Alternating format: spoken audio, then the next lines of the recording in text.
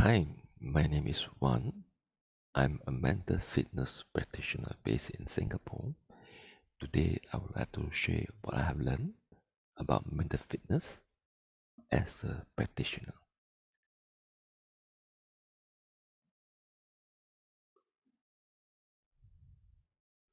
Before I share, let's be clear on a medical disclaimer. I'm not a health professional. The information shared in this sharing is meant for educational purpose only. If you need medical advice, diagnosis, or treatment, please consult a medical professional. I and my partners are not liable for risks and issues associated with using the information in this sharing. Alright, let's dive in. First, I will share about what is mental fitness, the reasons,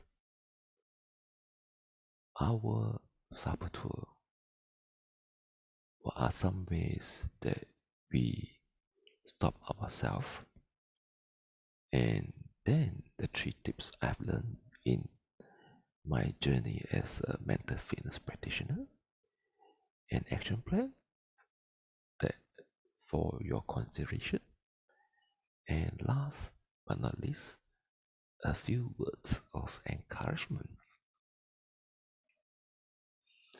In this sharing, when I say mental fitness, I refer to a definition by richard.com. A person's mental fitness indicates their ability to think clearly and to make decisions efficiently and effectively. For me, two phrases stand out. Mental fitness is about thinking clearly and to make decisions.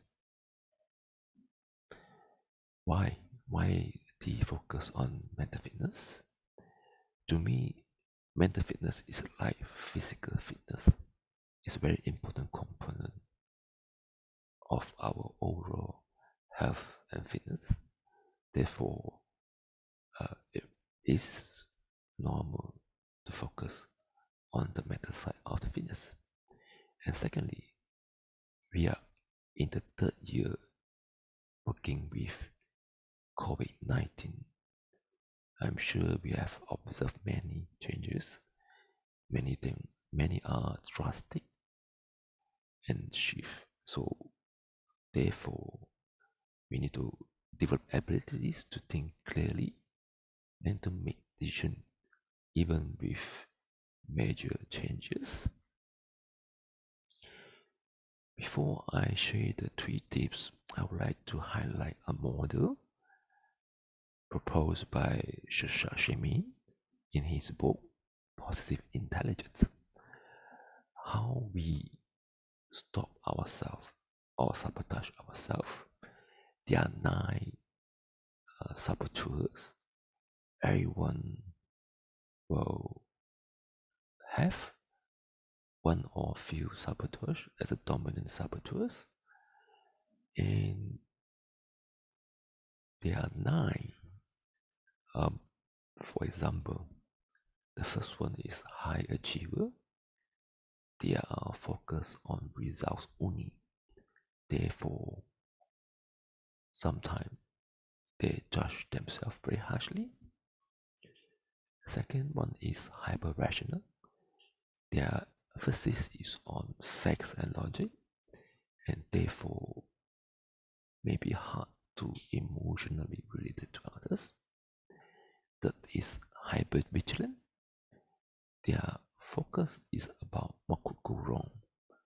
Therefore, that may block them from experimenting. Fourth is avoider, avoiding making tough decisions. That may also stop them. Fifth is controller. They will let everything work according to their plan or preference. That may also affect collaboration. Six is pleaser. They find comfort by following others or conform to others' norm. 7 is restless. They always look for the next excitement. Therefore, um, they are not able to spend a long period in something that is important for them. 8 is stickler. They want everything to be perfect, and that may stop them from experimenting. 9 is victim. They don't take ownership. They consider all the consequence to be result of others' action. If you like to know what are some of your dominant saboteur, there's a link I share in this link called saboteur test.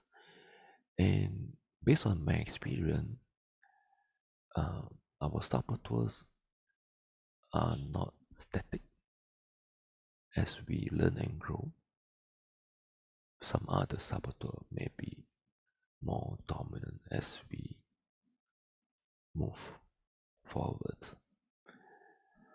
And here is the 3 tips I would like to share with you on mental fitness.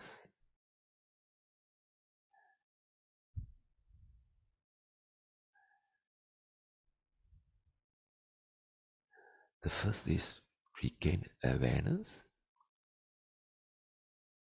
Second, pause. Third, moving forward.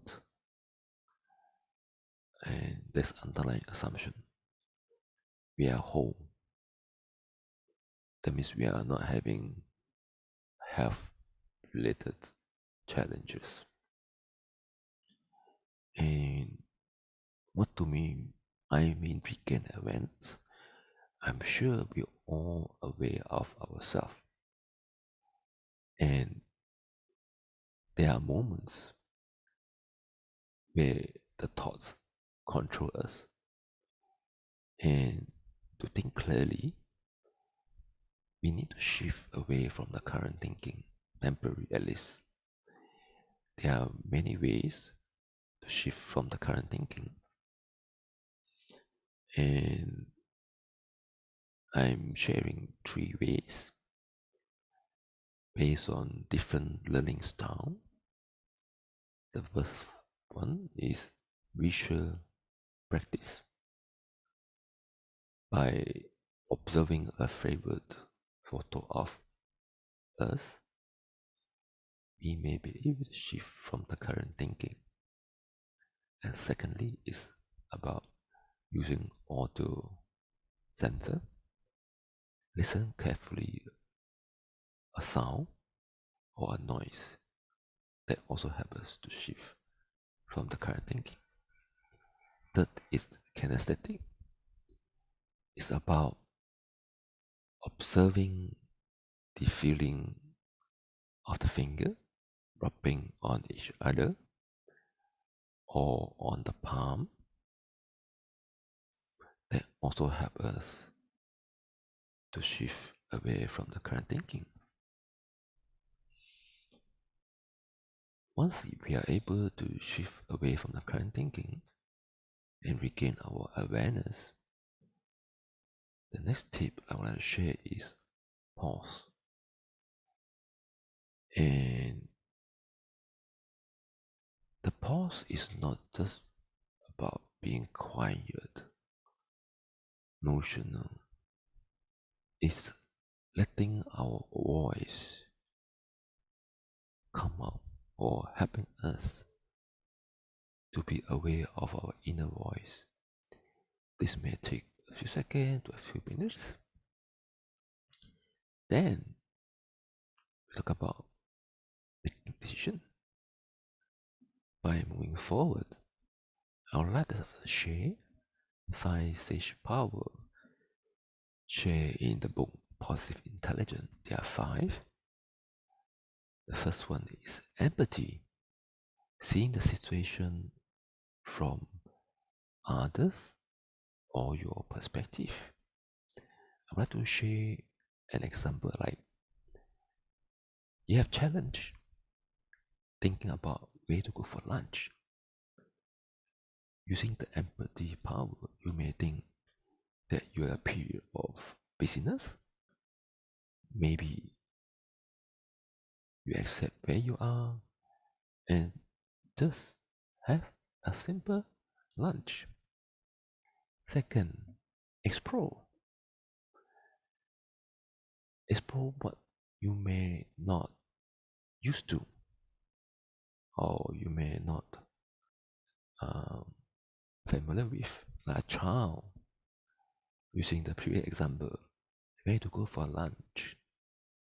Maybe if you always visit a store or a place, maybe what are the choices surrounding the places where you have visited often? Just like a child wandering around the neighborhood. The power is innovation, thinking out of the box. Using the previous example, if you used to having lunch in a period, what about making the lunch earlier or later? Or trying different style of food? And I'm sure you heard of idea called intermittent fasting, where we concentrate eating on a period of time. There are a few ideas. Fourth, navigate. Imagine you were wiser. What do you see the current challenge? Like where to go for lunch? Maybe it's about having balanced meal. Fifth is activating. In this power, we focus on the action and less about our saboteur. For example, like the previous case, what if we focus on the journey of having lunch rather than the thought in us? Right? How would we practice the 3 tips? Let me propose an action plan. You can use your favorite current system. Create 3 events for every day: morning, afternoon, and evening. The first focus is having the 3 events and not having 3 events, in one go. In each event, go through the 3 steps. Use a practice to regain your awareness.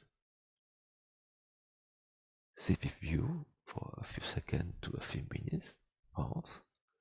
Then ask yourself this question: in the next few hours, what might you try using the power in focus?